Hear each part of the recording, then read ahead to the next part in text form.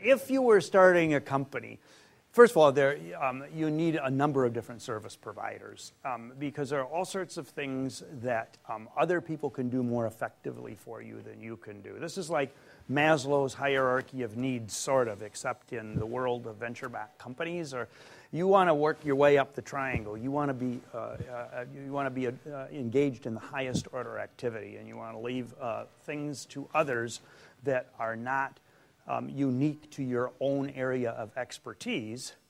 And so, first of all, we can find any service provider for you that you're looking for.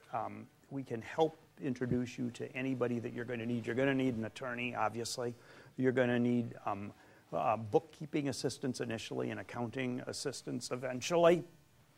You're going to need a method of payment because you're going to have to pay your employees, plus eventually you're going to have to pay vendors. At some point, if you're serious about growing a company of any size, you're going to need capital.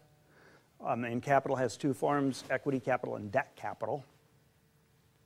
The difference between the two, of course, is that equity capital is like gambling, and they're giving it to you on a gamble, and you don't have to pay it back, although they'd like it.